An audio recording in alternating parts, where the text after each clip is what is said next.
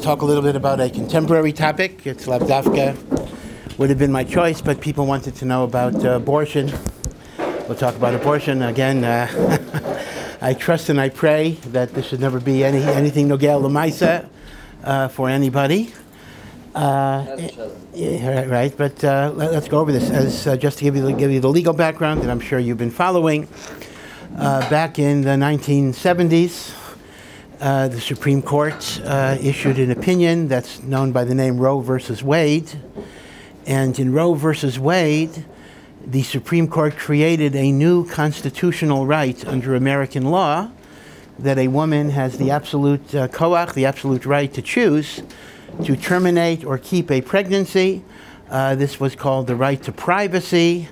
There is nothing in the U.S. Constitution that says such a thing, but the Supreme Court kind of created it from a variety of inferences and the like. Now again, for anyone with legal training, this is an obvious point, but maybe it's not so obvious to you. When you say something is a constitutional right, that means the states do not have any power to regulate or prohibit it. It's a constitutional right, meaning it's not stam a legal right, it is a constitutional right, which means, in other words, state governments would not have the authority to prohibit abortions, at least until the last 3 months, the last trimester. What happened a few months ago was that the Supreme Court finally overruled Roe versus Wade in a 5-4 decision, meaning 4 judges wanted to keep it, and Donald Trump gets 100% of the credit for this, or blame. Again, I'm not saying good or bad. I mean, I think it's good, but we'll talk about that. But this is absolutely because of Donald Trump, because Donald Trump appointed 3 very conservative justices to the Supreme Court, and that made the majority that made Roe versus Wade's overruling possible. Had Hillary Clinton won the election back in 2016, this absolutely could not have possibly happened. Now, it's important to understand the following, and again, forgive me for spending a little time on the legal aspects of it. It allows me to relive my law professor days, another life, another Gilgal, and that is that the Supreme Court did not forbid abortion. Please understand that. Overruling Roe versus Wade does not mean abortion is illegal. It means every state can now decide to regulate, prohibit, or permit. Okay, this is very, very important. A lot of people misunderstand this. Overruling Roe versus Wade simply means states have the freedom. Now, if you have a liberal state, like California or New York for the most part, this decision has no effect on them at all. They martyred abortion before and they'll martyr abortion afterwards. Where it will make a difference is more conservative states, which religiously and morally are against abortion. So as long as there was Roe versus Wade, they couldn't do anything about it. And now they're given the koach to do something about it. People call those the red states or whatever it would be. So the question that, obviously we're not here to give a class on the legal aspects of abortion, but the issue is, what does Halacha say about abortion? And is there a difference between the law that applies to non-Jews and the law that applies to Jews? Because that's an important point. When you say, what is the Jewish view of abortion, that actually breaks down to 2 separate questions. What is the Jewish view of abortion for Jewish people? And what is the Jewish view of abortion for non-Jewish people? Little strange, right? Jews have an opinion on everything. We even have an opinion what the Goyim should do, right? And that's going to be the question here. So let me start with the Goyim first. We know, of course, that the Jewish people are bound by the 613 mitzvahs of the Torah. We also know that the non-Jewish world are not bound by the 613 mitzvahs of the Torah. The Torah was only given to the Jewish people. A non-Jew does not have to keep Shabbos, perhaps should not even keep Shabbos. A non-Jew does not have to put on tefillin, right? The 613 are for us. But non-Jews also have chiyuvim towards HaKadosh Baruch Hu, and these chiyuvim are known as the 7 mitzvahs b'nei Noach, the 7 Noachide laws, so called because Noach was the founder of humanity after the flood, but in truth, the Gemara actually explains that the 7 commandments were actually given all the way back to Adam Harishon, with one particular change. that one of the 7 commandments of Noach is you're not allowed to eat a limb that is severed from an animal. That's called, while it's alive, that's called Avram min achai. Now, Adam was not allowed to eat meat at all. So there was no Isser of Avram min achai. Instead, there was an Isser to eat meat. In Noach's time, that got modified, that you're allowed to eat meat, but you cannot eat a limb that is severed from an animal that's alive. But other than that, the mitzvahs b'nei Noach actually go back to Adam HaRishon.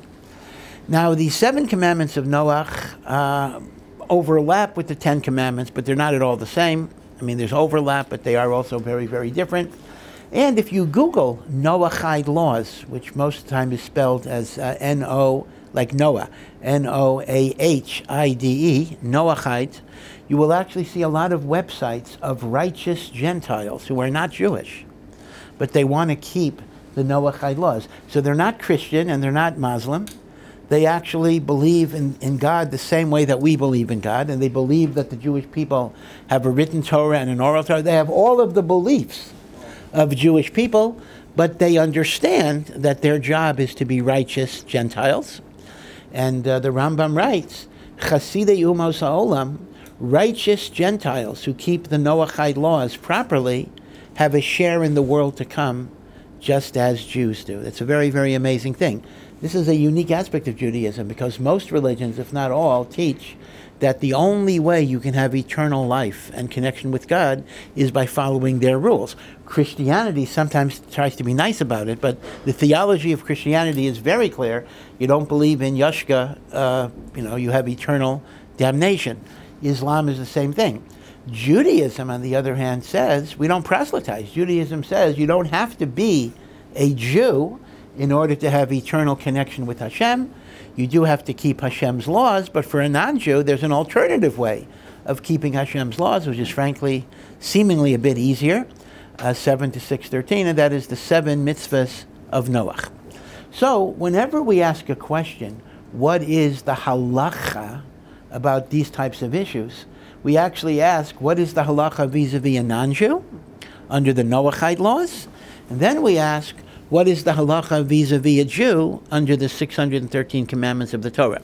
So interestingly enough, with respect to the Noachide code, we actually find a very, very severe rule.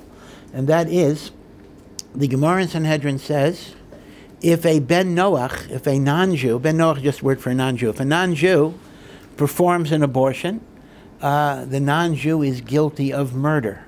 It is treated as a capital offense under the Noachide Code, which at a time when capital punishment was administered could actually carry the death penalty.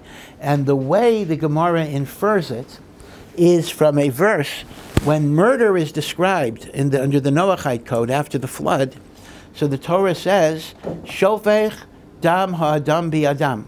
He who spills the blood of a person, now note the phrase here, adam bi'adam.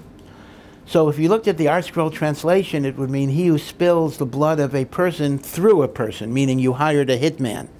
Your blood shall be spilled. But if you read it very literally, Adam bi-Adam is he who kills a person in a person. So the Talmud says, what is a person inside of a person? That would be a fetus. And the Torah says, now this is under the Noachide code, the Torah says, Damo yishafech, his blood shall be spilled. Which means under the Noachide code, abortion is tantamount to murder, and it is a capital offense. It is a capital crime. Now, that has some interesting implications. We know the halacha, and this applies to non-Jews as well, that if somebody is about to kill somebody, I am permitted and even commanded to kill the person who is about to kill somebody else. Right? That is called the famous law of Rodef. That is why we can shoot a terrorist and the like. Now, it's important to keep in mind, the law of Rodef is not based on punishment. Once the terrorist has killed somebody, I'm not allowed to kill him. He has to be tried by a court. The purpose of the law of Rodef is not to punish bad people. The purpose of the law of Rodef is to prevent.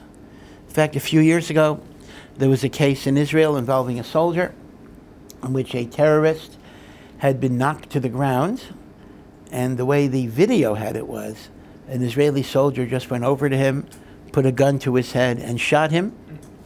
And the Israeli soldier was court-martialed and being tried for murder on the ground that once the terrorist finished his terrorism and he's no longer a danger, you're not allowed to kill him. He has to be tried by a beis din, by a court, something. Now, the soldier's argument was that the guy was still crawling towards a weapon. So again, I can't take a position on this one way or the other. I don't know the Metzius. But in principle, the army is correct, meaning once a terrorist has been immobilized and is no longer a sakana, then you're dealing with punishment. You're not dealing with prevention. Once you're dealing with punishment, you normally need a beis din or a court. That's another shayla. It's not shayla. The din of Reidef does not apply. Now, what has happened in the United States every once in a while is that we've had what are called pro-life people. These are usually Christian fundamentalists who are very, very anti-abortion. And they wait in ambush in front of a hospital. And when the abortion doctor shows up and gets out of his car, they kill the abortion doctor.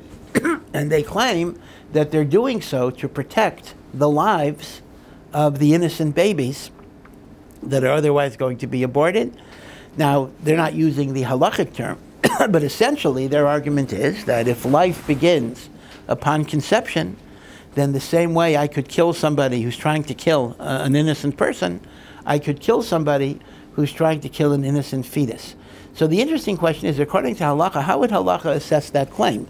Would halacha allow me or a non-Jew, to kill an abortion doctor who's about to perform an abortion based on the grounds that they're erotive? Now, let me point out, under American law, this never works because, now maybe it's interesting, but as long as Roe versus Wade was the law that abortion was a permitted procedure, then you can't kill the abortion doctor for doing what he's allowed to do. So these guys always went to jail. These guys were arrested.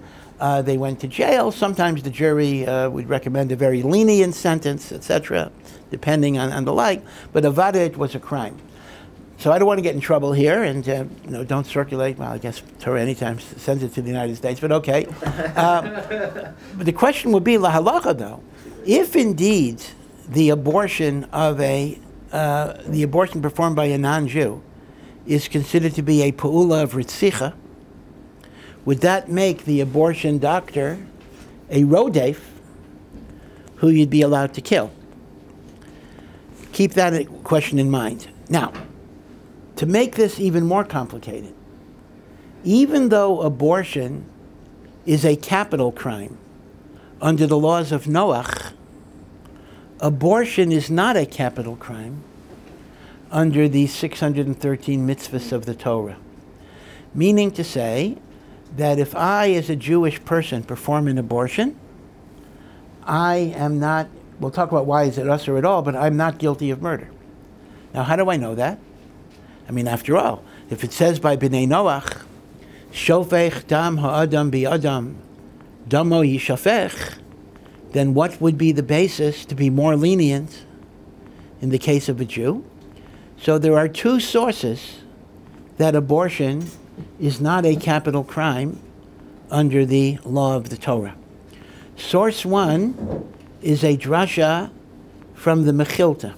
The Mechilta is the halachic medrash of Chazal on the book of Shmos, where it says, Makeh nefesh adam, if you smite, if you kill the soul of a person, your blood shall be spilled. Now that's not by the Noachide code, that's by Yisrael code, by the Jewish law. And the Chazal have a drush in the Mechilta, nefesh means a fully born person and not an unborn person, meaning killing an unborn person is not called killing a total nefesh. The nefesh is not yet independent from the mother, and therefore the Mechilta actually darshans it is not a capital crime for a Jew. A second makor is an interesting halacha in Parsha Shmos. There are many Gemaras in Bava Kama about this. Let's say two men are fighting, and a pregnant woman foolishly interposes herself between the guys to stop fighting, and She gets a punch in the belly, and God forbid there is a miscarriage. So the Torah imposes financial liability. This is called demei volados, that the husband of the woman gets what are called compensation for the loss of fetal life.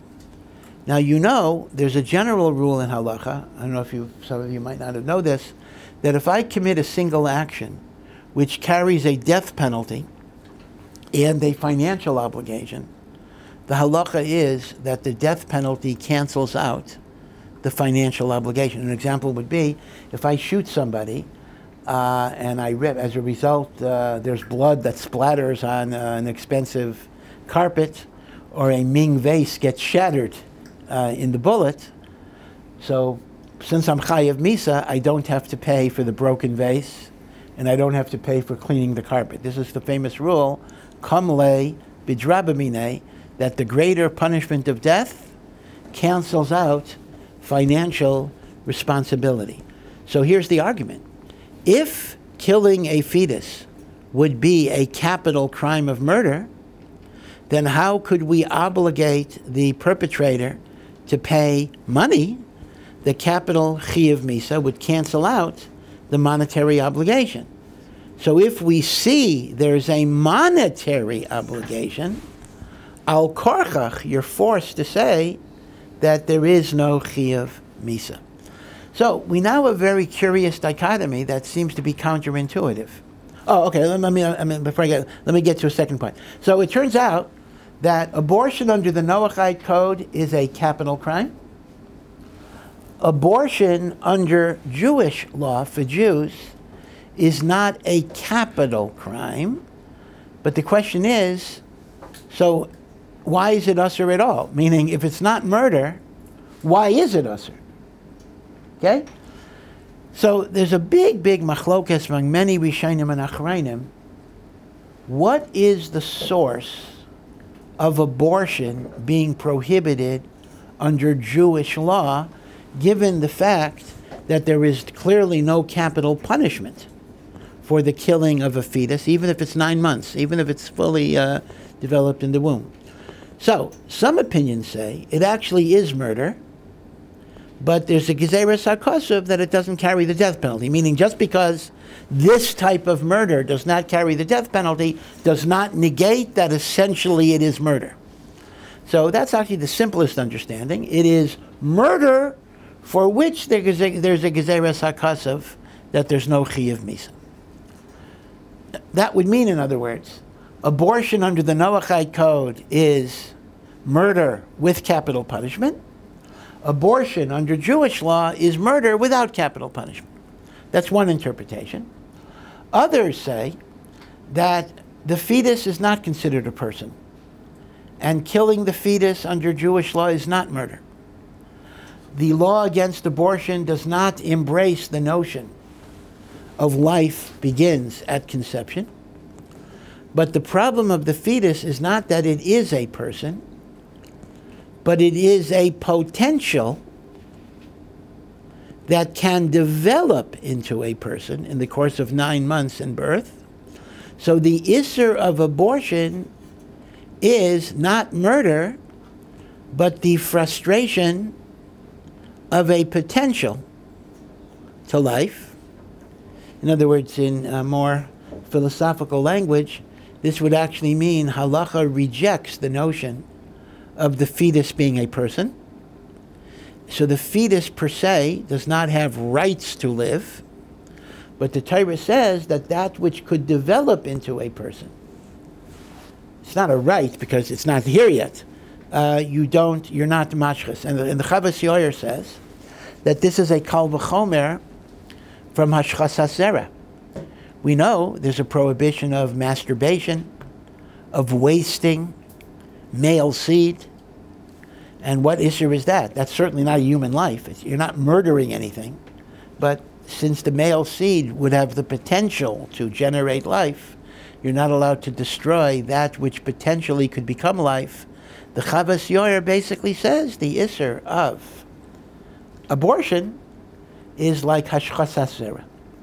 So these are two different ways of looking at it. Now, the problem with this is this. You then have a kind of an incoherence because the Noachide idea and the Torah idea do not seem to match up. For example, in the secular world, when people debate, people who are against abortion go by the name pro-life instead of anti-abortion. Right? Actually, there's some genius in the marketing here, because people like, they like you if you're pro something. They don't like you if you're anti something. So anti-abortion people invented the name pro-life. And what's even more brilliant is the pro-abortion people. Pro-abortion, that doesn't sound right. Who's pro-abortion? So, I'm not pro-abortion, I'm pro-choice. Oh, I like choice. Choice is good. Again, the marketing is very, very, pro-choice is actually a very brilliant designation for people who are fundamentally pro-abortion. Although I will say there's a great criticism of the pro-life movement because they're very anti-abortion, which is good by and large, but they don't like to help kids once they're born. They're against welfare. They're against helping families. So the joke about the pro-life movement, and see, it's a good joke, although I'm closer to pro-life, but the joke is pro-lifers believe that life begins at conception and ends at birth. Meaning to say, everything is about that fetus. Once the kid is born, who cares what happens to him at that point? And I do want to say, and this is just as a side point that's very, very important. If you're going to have a society that stands up for the rights of the unborn and prohibits abortion, and which is good, I think, but you can't just let mothers of unwanted pregnancies bear the burden without giving them the support system that they need. So if you want to be pro-life, then you got to be pro-life in the totality of pro-life, not just prohibit abortion, but you got to talk about the welfare and the financial resources, the psychological resources, the medical help that people need to be able to either raise a child or to give a child up for adoption or whatever it would be. It's very, very irresponsible to throw somebody under the bus and say, you have to have this kid, and we are not going to help you at all when you go ahead and have it. So that is an important point, meaning there is an achrayus, I think, a very solemn responsibility on states that are going to have tough abortion laws to create safety nets and create systems that help women in need. Because the truth of the matter is, although economic despondency is not a justification for an abortion, but Lamaisa, people are in deep, deep, deep trouble, both financially and emotionally, and there would be a need for a responsibility to help them in that way. But okay, but here's the thing. It's commonly said that pro-life people believe life begins at conception. And pro-choice people say life does not begin until the child is born. Now, if I were to ask you, according to Judaism, when does life begin? Does life begin at conception? Or does life begin at birth? Now, how are you even going to be able to answer that in a coherent way? What are you going to say? Well, if it's a guy under the Noachide law, life begins at conception because killing a fetus is murder. But under Jewish law, life does not begin until birth because killing the fetus is not murder. That's a nonsensical answer, especially since, and I'll show you how even more nonsensical it is, the chiluk between Jew and Goy is not based on the identity of the baby, it's based on the identity of the person performing the abortion. Meaning to say, if a non-Jew performs an abortion on a Jew or a non-Jewish person, he's chayav misa. If a Jew performs an abortion on a Jewish woman or a non-Jewish woman, he's not chayav misa. Now, it's the same baby. So what are you telling me? If a guy is the abortion doctor, life begins at conception. If a Jew is an abortion doctor, life doesn't begin at birth. See, that doesn't make sense. So, you can't have a differential definition on the same baby depending on the identity of the wrongdoer. So, in a way, the typical binary description of does life begin at conception or does life begin at birth is an incoherent application to this rule. So the only two ways you have to describe it is there are two ways you can learn. If you learn like the opinion that even for Jews abortion is murder, then we basically would say life begins at conception, both under the Noahide code and under Jewish law, but for whatever reason, and even then we have to have a good reason, Jewish law does not impose capital punishment for that murder, but it is murder on both sides of it. Right? So that's one way of looking at it.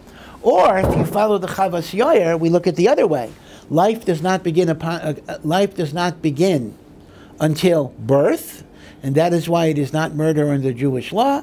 But under the Noahide law, there is a stringency that even the frustration of potential life is included in murder.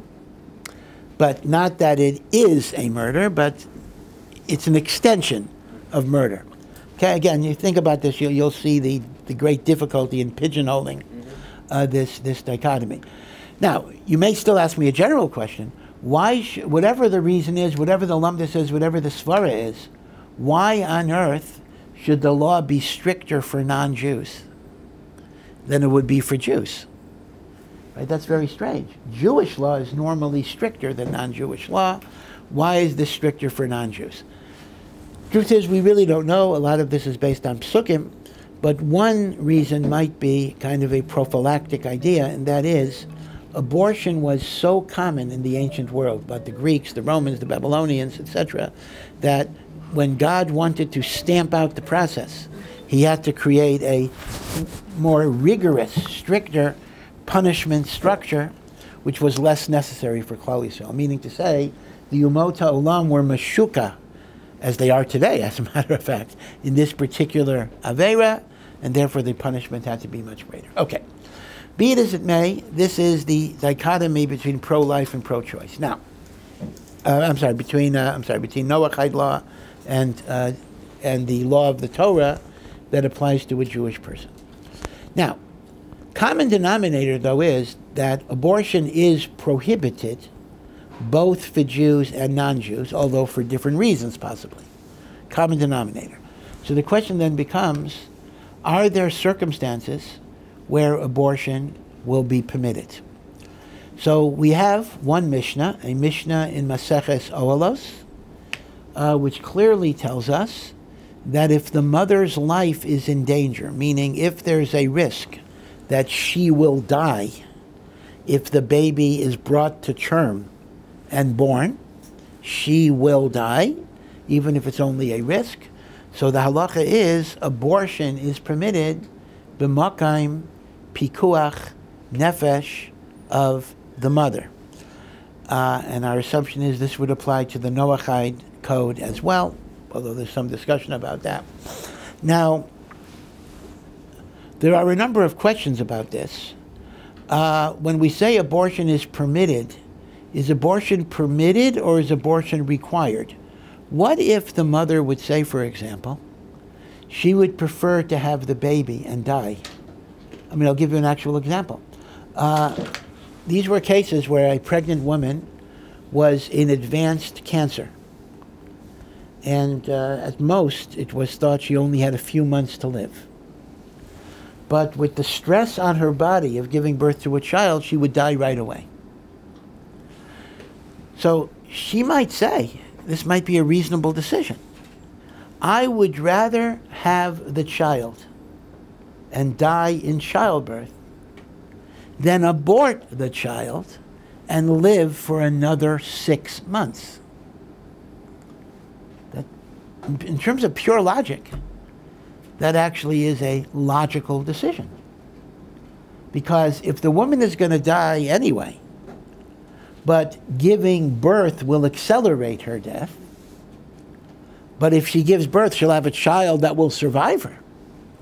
So that's a big machlokas. When we say abortion is permitted for the pikuach nefesh of the mother, can the mother herself waive that in the interest of having a child?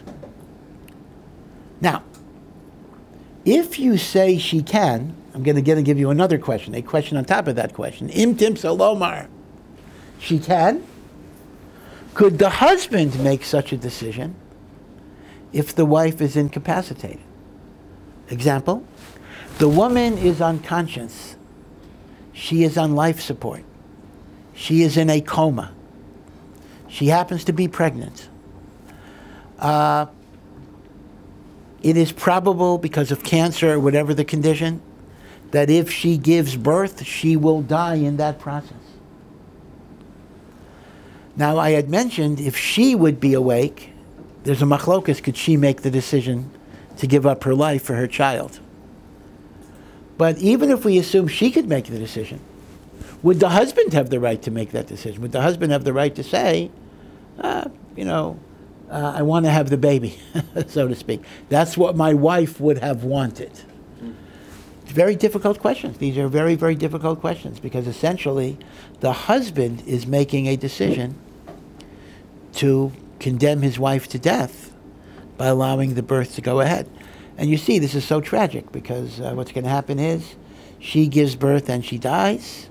The other side is do the abortion, so there's no baby, and she'll die a few months later anyway. There's no happy solution. But that's one issue of pikuach nefesh to keep in mind. A second issue of pikuach nefesh is the very important idea, I'm just giving you kind of an outline here, that psychological stress is very much a component of pikuach nefesh, because people who can have mental breakdowns can very easily be suicidal, and they can harm themselves or harm others. Now, this is how Halacha would view rape or incest. You sometimes hear pro-lifers say, I am against abortion, except in cases of rape or incest. Now, in some ways, that's an incoherent position. Because if you take the view that life begins upon conception, I mean, could you kill a born baby? Let's assume a baby was born as a result of rape or incest.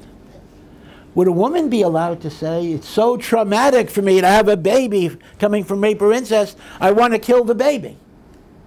Nobody would allow that. You wouldn't be allowed to kill a baby because of the trauma of rape or incest.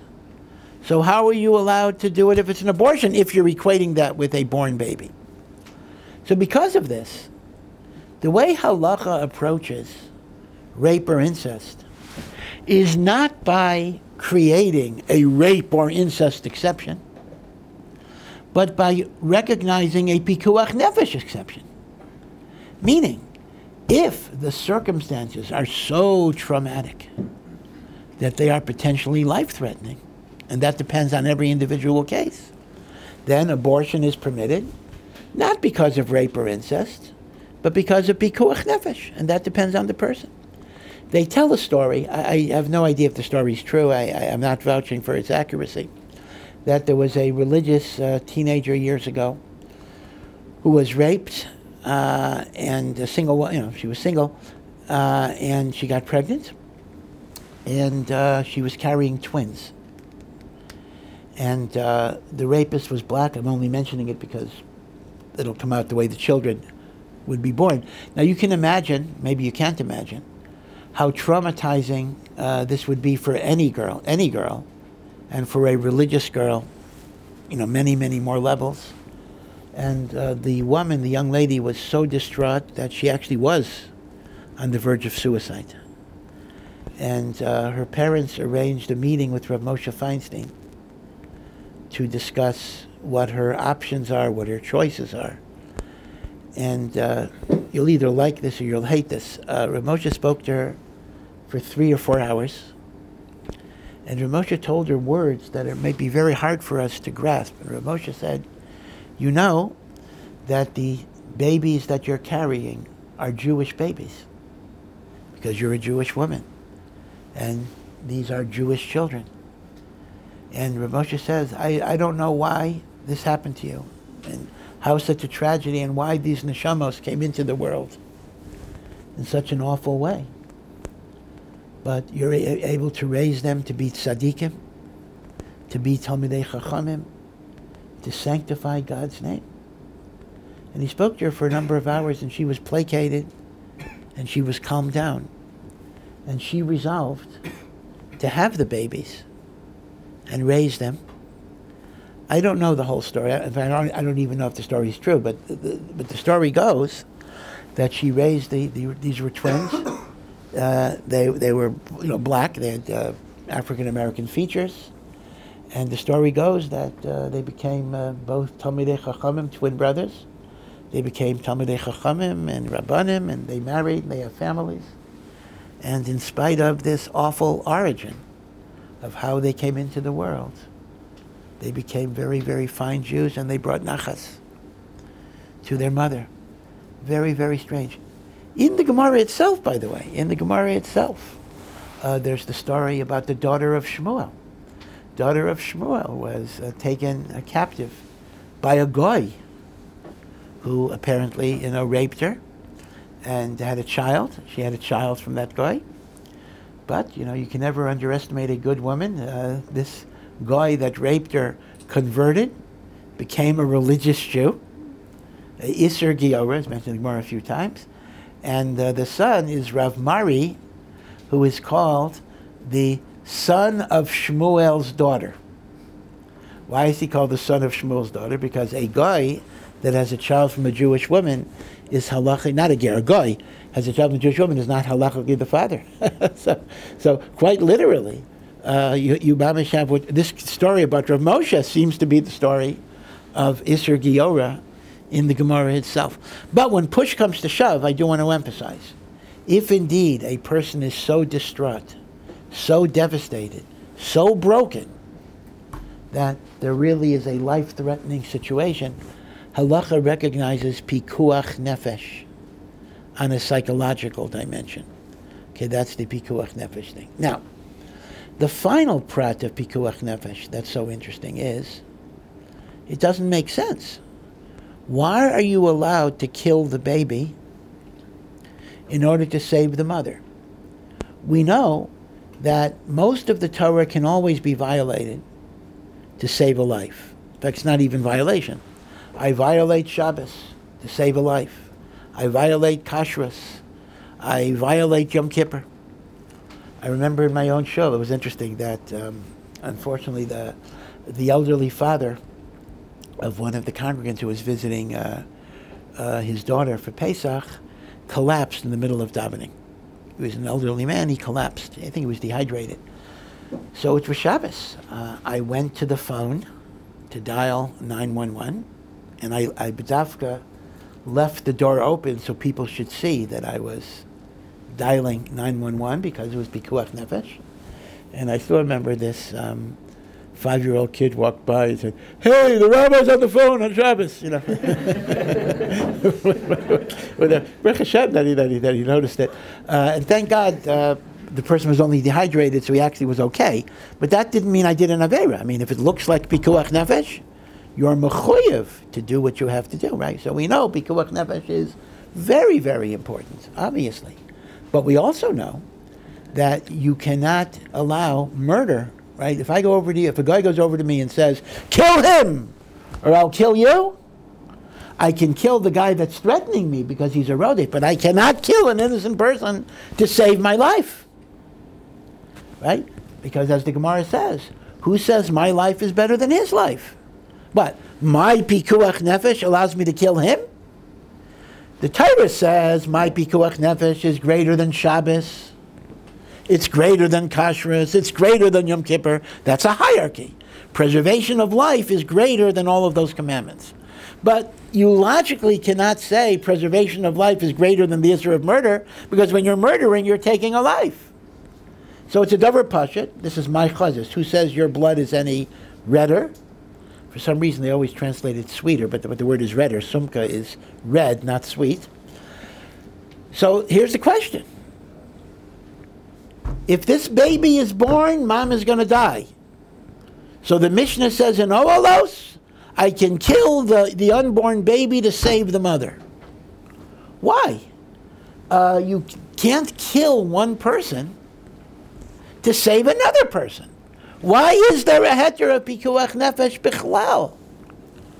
So fascinatingly, there's an interesting machlokas Rashi and the Rambam, why pikuach nefesh of the mother allows the termination of a pregnancy. And this ties into our earlier discussion. Rashi says, because the fetus is not really a life. The fetus is a potential that can become a life when it's born. And even though as a potential you try to protect it, an actual life has priority over a potentiality. In Rashi's language, the unborn fetus is not a nefesh gomor. That's how Rashi understands it. It's only a potential. So yes, I can't kill one nefesh gomor in order to save another nefesh gomor, but I can frustrate a potentiality from developing in order to save an actual life in being. Yeah. So how serious is the risk to life, must be the risk to life in order for considered already a case of... Yeah, that's a good question. I mean, for example, if there's a 1 in a million chance that the woman might die, that would not be a justification. Generally speaking, it's around a 10%, we say. 10% or more is enough already to justify termination. Now, let me, yeah. Is conception and birth only two options? There's no in between? There seems to be no in between. There are some opinions that talk about the third trimester, meaning after 2 trimesters, in which the body is developed. There is one view that therefore makes that difference, but generally speaking, it's either conception or birth, and we don't really look at intermediate categories. Now, let me just mention the Rambam. The Rambam apparently rejects Rashi, and the Rambam apparently does treat the fetus as a person. And the Rambam has a very interesting concept here. It's based on a Gemara. The Rambam says, the reason why I can kill the fetus to save the mother is because since the fetus is the source of why the mother's life is in danger, the fetus has the halacha of a rodef. Now this is pretty amazing. When we think of rodef, we think of bad people. We think of terrorists. We think of criminals. We think of guys with submachine guns. We don't think of unborn babies as rodef. But the truth of the matter is, the Gemara does give an example of a katan being a rodef. I mean, let's imagine, for example, and this can happen, that you have a gun at home and it's loaded. This should never happen, but your 3-year-old finds the gun and walks into a crowded Shabbos dining room brandishing the gun. Now, obviously, you try to take the gun away in a safe way, etc. But I hate to say this, if the only way to prevent people from being hurt is by killing the katan, you halachically would be allowed to kill the katan because one can be a rodef even without malevolent intent. They give another example from the Holocaust in which a bunch of Jews were hiding in a bunker, and the Nazis were searching the area for Jews. If they found the Jews, they would kill them all. And a mother and a baby, the baby starts crying. Now, the story as they tell it, and this I think is a true story, is that the mother put a blanket over the baby's mouth just to muzzle the cry, and unfortunately the baby suffocated. That I think actually is a true story, and again, very, very tragic. But I'm going to say something that's even more tragic, and that is, according to Halacha, it is possible, I'm not giving you a psak, it is possible that the 9 people could kill the baby, because if the baby's cries are creating the endangerment from the Nazis, the baby now becomes the rodef. The rodef is the source of the endangerment. So we do have examples that non-malevolent actors can be rodfim. So the Rambam is machadesh, again, it's really based on a Gemara, that the heter of abortion, when the mother's life is in danger, is because the fetus is a rodef. So, according to Rashi, the heter of abortion is because the fetus is not a complete life. According to the Rambam, the heter of abortion is the fetus might be alive, but it becomes a rodef that can be terminated. There are nafkaminas, there are actually differences in this approach. We don't have time to go into it. Maybe I'll do a part 2 to elaborate on this next time. But this is an important machlokes to be aware of. So now, just in the last few minutes, let me just address a final question. So, as an Orthodox person, am I happy that Roe versus Wade was repealed, or am I unhappy? Meaning to say, is Roe versus Wade better, or is not having Roe versus Wade better? So here is an interesting argument.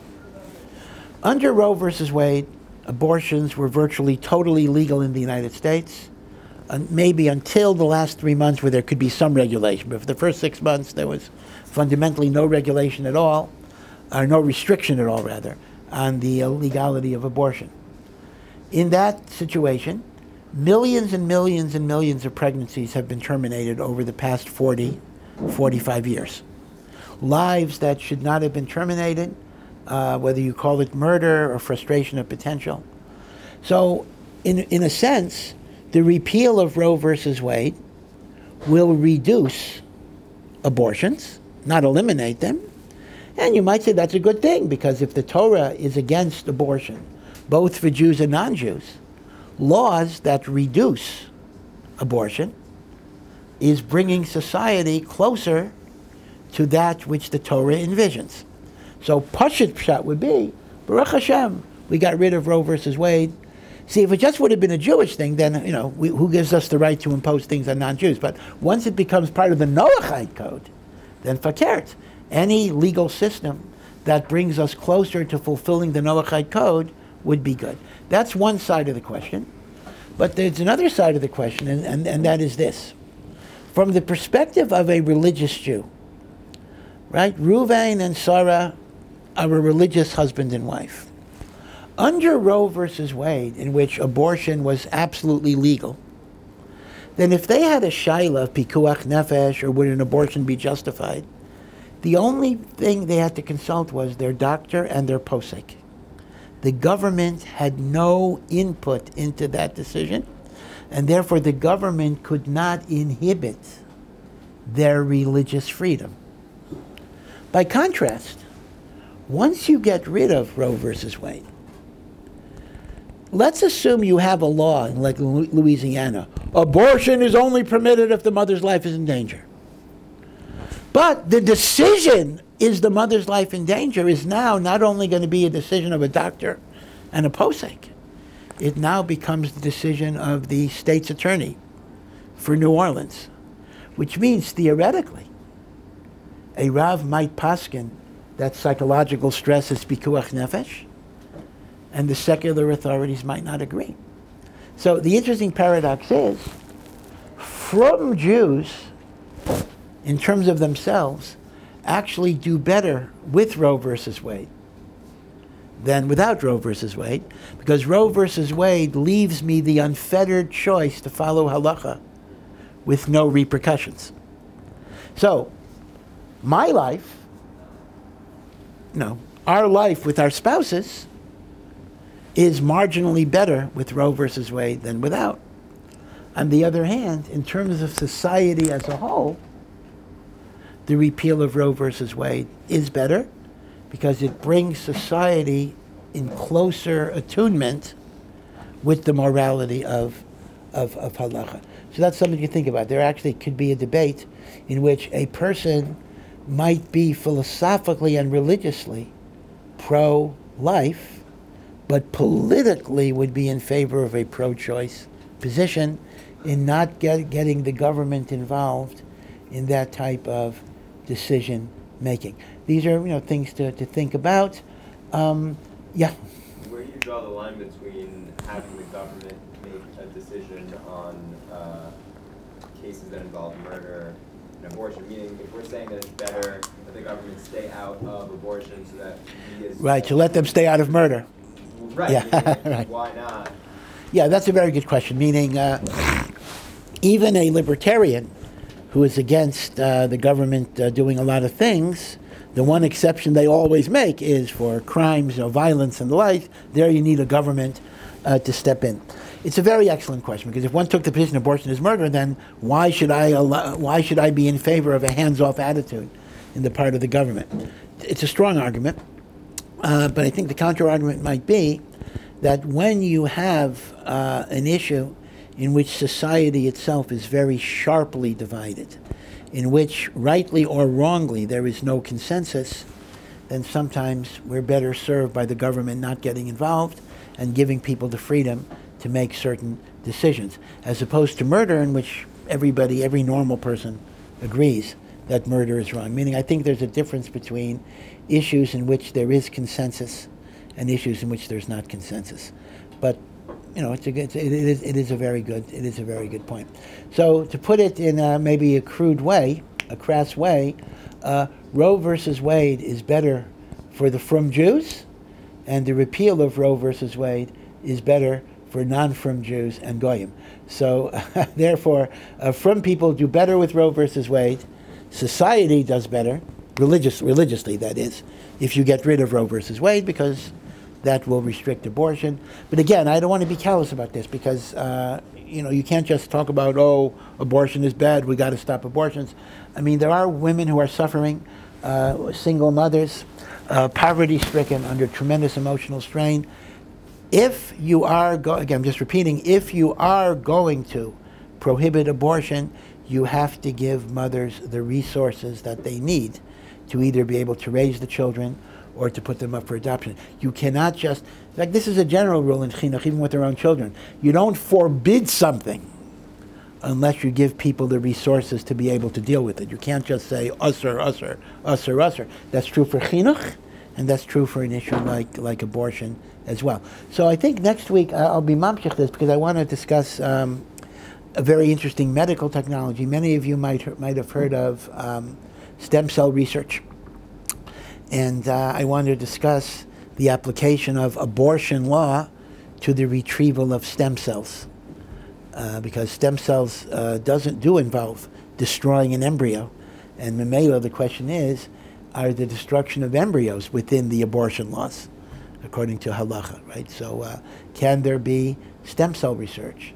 Or another aspect of this is pre-implantation genetic screening, where people who go through an in vitro fertilization and have embryos, the embryos can be examined under the microscope for genetic defects like Tay-Sachs or like Down syndrome. And in the secular world, if they have these defects, they will not be implanted. Right? This is called pre-implantation, right before it goes into the mother's body. Pre-implantation genetic screening, PGS is the Rashi Teva. And the question becomes, does that involve abortion?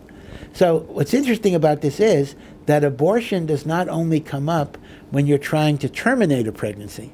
Abortion issues come up when you're trying to have a child. You have a husband and wife who want to have children through in vitro fertilization, and yet there can be abortion issues in terms of pre-implantation genetic screening and in terms of using spare embryos for stem cell research. So we'll maybe talk about that next week. Take care.